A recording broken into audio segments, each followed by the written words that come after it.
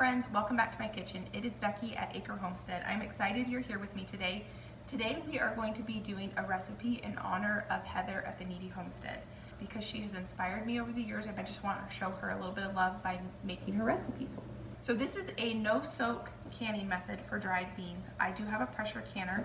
These are going to be pressure canned, and this is a Rebel canning method. If you read in the Ball Canning Cookbook, which is my favorite canning cookbook, it does require you to cook the beans first before canning them, but I'm going to go ahead and try this because I've done quite a bit of research on it and I feel comfortable doing this, but please do your own research before you just follow along on my video with me. So today I'm going to do 1 canning load of dried beans. I have pinto beans here in my bulk bucket. If you're interested in how I store my bulk foods, go ahead and check out, I've got a video where I'm organizing my pantry. I have 7-quart jars here, which is what fits in my Presto pressure canner. I will link my pressure canner and all my canning equipment down below if you're interested in checking that out. The recipe calls for a scant cup of beans per quart, so I'm going to go ahead and get those in here so we can get them washed up.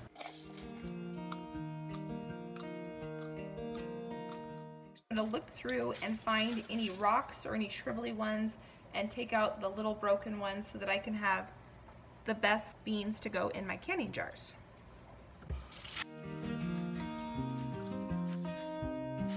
I'm going to put a scant cup in each one of these jars.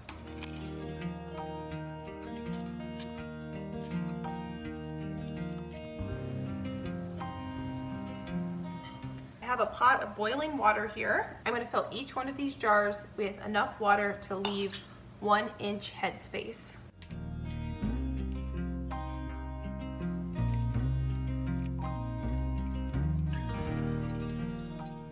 So I did run out of boiling water for this one, so I have the kettle going and I will make sure that I top that one off before we continue with that one. So I'm going to debubble them.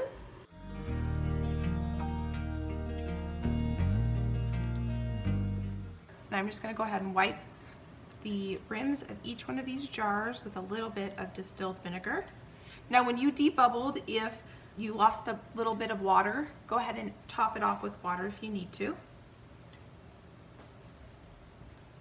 And this floating bean is a little bit wrinkly, so I'm going to take these 2 floating beans out because I think they have seen better days. And I'm going to re-wipe those jar lids. And then we'll go ahead and get a lid on each one of these. I have this in a little bit of warm water here. I'm doing very plain beans. There's nothing in these, not even salt. I want to have the freedom to cook with these how I want and season them up how I want when I open the jar. I'm sure that in the future, once I get more comfortable with canning beans, I'll do a bunch of different things like baked beans and chili beans and things like that. But for now, I want to just do a very plain bean. Then the rings go on.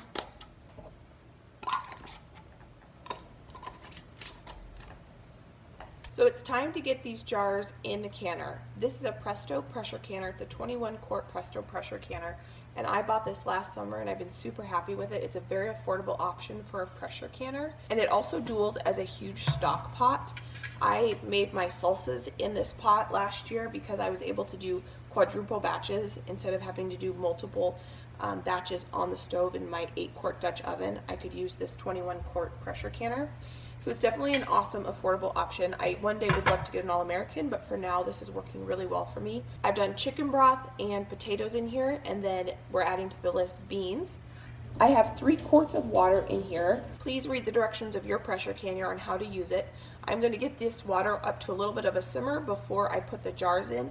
All the jars are in there and I have it closed. I now have it turned on to a medium heat, and when steam starts shooting out of this vent, then I'm going to let it vent for 10 minutes. Now that it's been venting for 10 minutes, I'm going to go ahead and put the weight on it. I'm going to have my dial on my pressure canner go up to 11 pounds of pressure. So we have reached pressure, so now I'm going to set a timer for 90 minutes.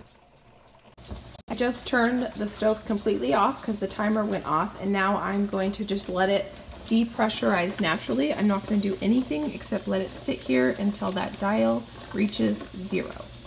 They are out of the canner and they are still boiling. Oh, it just sealed. So they are still boiling because they are extremely hot inside. The overall process was super easy. I think they turned out really well. The true test is when I open them up and try them. But it was so easy that I actually have another 7 jars that I'm gonna go ahead and put in the canner and just have them on my pantry shelf. I wanna say a huge thank you to Heather at the Kneady Homestead for giving me the courage and the inspiration to do this. She has a ton of great videos. She does a ton of baking. So if you guys want to learn how to bake bread, you should definitely go check her channel out. I will link her channel and the GoFundMe account for her down below. Thank you for hanging out with me in my kitchen today. I hope you guys have a great evening. I can't wait to see you guys next time. And if you would like this video, I'd really appreciate it. And if you want to start a conversation, go ahead and leave a comment down below. Thanks guys. I hope you have a great day. Bye.